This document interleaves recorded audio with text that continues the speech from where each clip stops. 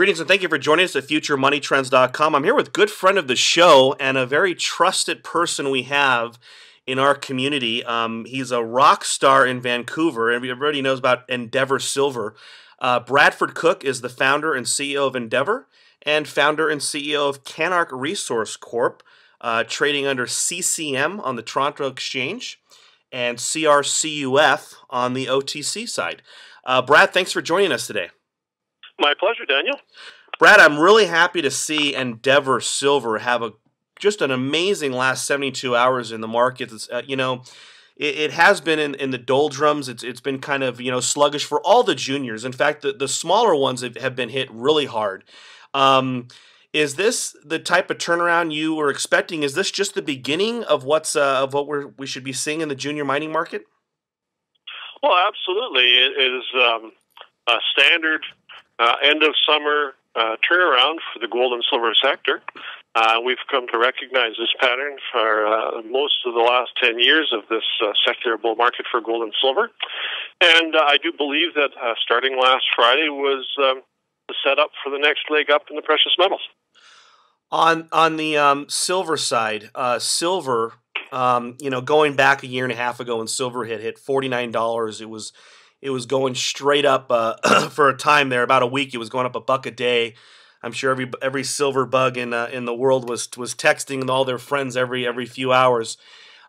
Did you ever think that you would see silver go all the way back down to 26 and then stay down here for so long? Daniel, if you had asked me in August of 2010, when silver was $18, what I thought of $30 silver in the spring of 2012, I would have said fantastic. The fact that we had a round trip to $50 and back to 25 is almost beside the point. There was in fact a mini bubble in the spring of 2011 that drove silver too high, and subsequently gold in August of last year. And so the length and strength of that run-up absolutely dictated the depth and length of the following correction, which most people weren't prepared for. But we finished that correction. The bottom was put in May. The 3-month sideways consolidation was completed last week, and we're ready for the next move up. That's on a technical basis. Fundamentally, whether you want to look at falling gold supply or rising silver demand, there are umpteen dozen reasons to believe that these metals have lots of room on the upside. Yeah, you guys, if anybody hasn't seen your recent videos on silver, they're an absolute must. Very thorough, and I guarantee you, it'll make any investor very confident in their silver purchase or silver mining share purchase. On the gold side, Brad, with Canarc Resource Corp, when we first introduced Canarc to our members, it was a videotape of a lunch presentation, as well as an interview with you, and you said there were some people on third base and second base and a bunch on first base that might be interested in doing some type of joint venture with Canarc. Is there an update to that, or are we still in negotiations with several? What I can say, sticking to the baseball analogy, is that we ran into an unexpected rain delay, but the game is very much on, and we should see some news very soon. Now, with Canarc Resource Corp, it's been trading. It's been a very stable company as far as the share price recently.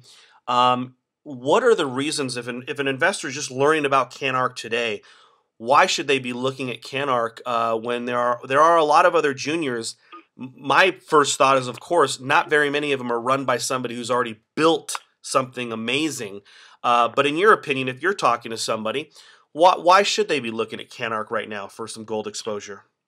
Well, Daniel, first and foremost, Canarc has a core gold asset, the new Polaris Gold Mine project in northern BC, with more than 1.1 million ounces of gold drilled out.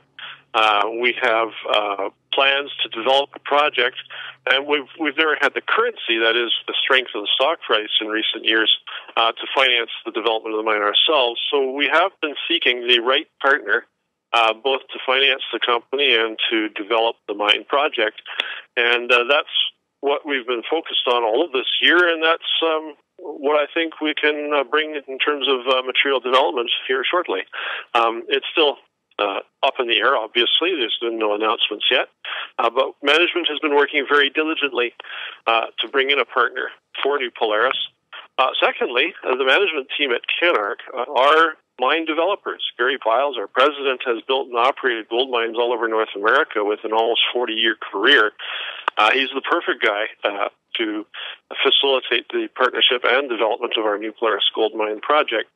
So we have the ingredients in place for a significant spurt of growth, and this past several months, sideways slide in the stocks and the metal prices slowed down all of our deal-making initiatives, but we're very much, we feel, on the verge of getting something done there. Now, on the junior mining side, as far as the sector itself, you're in Vancouver, very well known in the junior market. I've seen a few, well-known analysts come out and say they think that a significant amount of juniors are going to be filing bankruptcy. They're going to not exist in 18 months. Is that your feeling? What are your thoughts on the overall junior sector? Are some of these companies have they been so beaten down they're not able to get their warrants exercised or financed? Are we going to see a lot of juniors going away in the next 18 months? Well, before last week, that was probably the prevailing opinion. The entire junior mining and junior exploration sector was so beat up that really people were giving up. But it's that capitulation that sparks the turnaround, and we've seen the turnaround starting last week. So I think that's probably old news now, and a number of juniors who actually have good management teams and or good projects will actually not only survive but thrive in this emerging new cycle for gold and silver. Now, does that play out with the overall global economy when you're talking to different investors around the world or going to different conferences around the world? What is your overall feeling of the pulse of the global economy? In the U.S., we still feel quite sluggish. We're not in recovery. We're also not in depression. We're just kind of chugging away. How's the rest of the world? Well, Europe's struggling economically as well with really obvious sovereign debt problems yet to resolve. China's been in the news these last 3 months for a market slowdown in economic activity there. And so all in all, not that great on the economic front.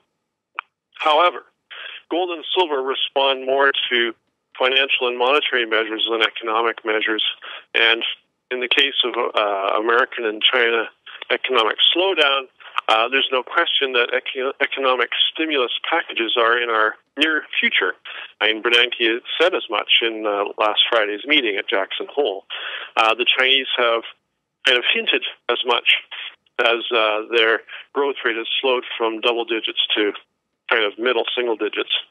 And stimuli can have only one effect on the U.S. dollar prices of gold and silver, and that's higher. So Europe, by the way, Daniel, I should not skip Europe. Yep. Their postponing of their chronic sovereign debt problem also has only one solution, and that is to pump more money in to pay off or defer bad debt. And once again, that kind of money printing can have only one logical result in the prices of gold and silver. On the QE front and just kind of going out the rest of the year, we have seen the turn in the precious metals. It looks like we're going to get QE. There's an election in the U.S. Do you have any kind of price targets, or where do you think the metals are going to be in the next 6 months as far as pricing? I think that the potential this year is still for a retest of the $1,900 high on gold. Because silver is the poor man's gold, it does typically lag behind gold. And so if we do, in fact, see that $1,900 test on gold, I don't think we'll see a $50 test on silver. Maybe we'll get to 38 or 40 on silver, which still maintains that 50-to-1 ratio for this year. Obviously markets move in a stepwise fashion, so as we get into next year, you may see some healthy corrections along the way, but my outlook for next year would be higher. Did you guys hold off any of your silver over at Endeavour when the price was in the 26 and change area? Well, we did carry a significant bullion inventory all through the last 2 quarters, pretty much. Having hoarded some metal in December, we sold it in February, hoarded it again in March, and have just started chipping away on it here in the last couple of weeks. So, it's not like we're trying to make $40 out of our silver inventory, but $30 certainly looks more attractive than 26. Brad, a few of the mining companies are, selling the bullion with, their stamp. I've seen the Endeavour bullion and the coins with, on your videos. Are you guys going to be offering that anytime soon to the public? Well, we're not in the business of selling coins. So the short answer is no, but we are looking actually at a new coin run, given that we just purchased our third mine at El Cubo in Guanajuato State, Mexico. We'd very much like to have a new coin to commemorate that occasion. Well, it'd be very interesting. I'd love to find out how I could get one. Brad, do you have any plans on going to any resource shows, or is Canarc or Endeavour going to be in any resource shows over the next 6 months to a year? On the Endeavour front, we're very active on the bigger shows. So I'm down in Denver next week for the annual Denver Gold Forum. It's probably the preeminent producers show for gold and silver. I also have a couple of road shows lined up this year for Endeavour. There's the annual Munich Precious Metal Conference in early November as well. From the Canarc point of view, our focus is entirely on getting a deal done, and then we'll think about marketing after that. Very good. Well, two very exciting companies, Endeavour Silver, if you're looking for a silver producer, if you're looking for gold exploration with a company that has some very seasoned management, definitely recommend everybody checking out Canarc Resource Corp today. Brad, thanks so much for taking the time with us. Will you be in California anytime soon? I'd love to buy you lunch or dinner. Well, Daniel, I have an even better proposal for you, but we'll have to do it offline. Okay, sounds good, Brad. Thanks so much for your time. Thanks, Daniel.